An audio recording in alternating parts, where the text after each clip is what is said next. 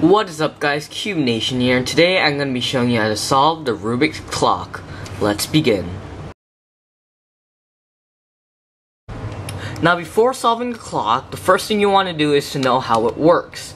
So these clocks work on pins, as you can already see, but when you move one pin up,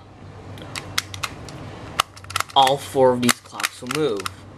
So that happens for everything. So if you move two pins up, all six of these clocks will move. If you move one more pin up, all the clocks will move except for this one, since no pins are connected to this. So everything moves except for this corner.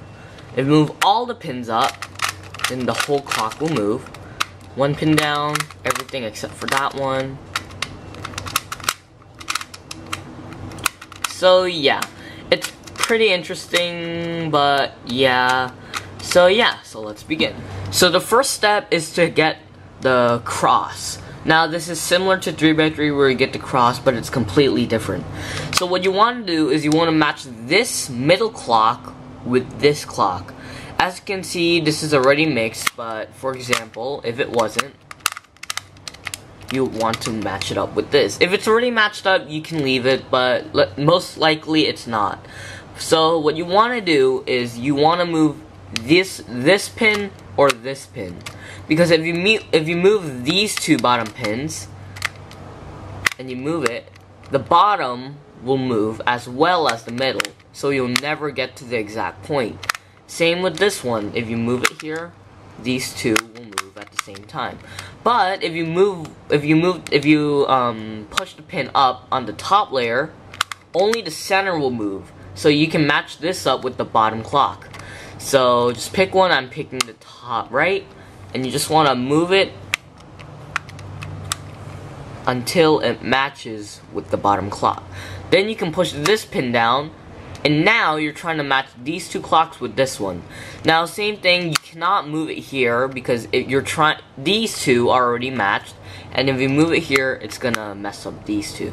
And also you're trying to fix this one, and if that moves and that moves, you're never gonna get to the position you want. Same with this one, this is gonna move, but this is also gonna get destroyed. So you want to do this pin. If you move this pin, all of these will move, and you'll never get to the right place you want it to. If you move these three will move, and this won't. So you can just turn it until it matches. Then you want to push that pin down, and you want to match it with this one. Now what you want to do is same thing, but you want to move this pin up and match it, and push that pin down. You want to match this, it's already matched, but if it weren't matched, you want to move these two pins up and just match it with this top clock. So once it's matched, you want to move all the pins up and put all the cross to 12 o'clock. After that, you just want to flip the clock, and the next thing you want to do is the same thing as making a cross. So I'm going to cut this video out, but it should be very easy. You can just move back to where I showed how to make the cross. So yeah. Okay, so I've made the cross. You do not need to put all these crosses at 12.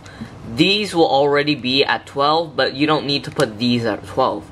So once you do that, make sure all the pins are up, and you just want to pick a corner. I'm going to pick this one. It's kind of hard to see, but it's at 1 o'clock.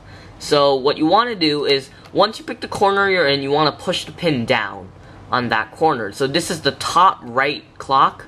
You want to push down the top right pin. Once you do that, you can turn every gear here except for the top right. Now once you do that, you just want to turn it until the cross matches with this. So something like that. All of these cross matches with that corner. So once you do that, you want to put all the pins up again. I'm gonna pick this corner now. Same thing, push this down. You can move any gear except for this one, and just make it turn until it matches with that. Push that pin up. Pick this one.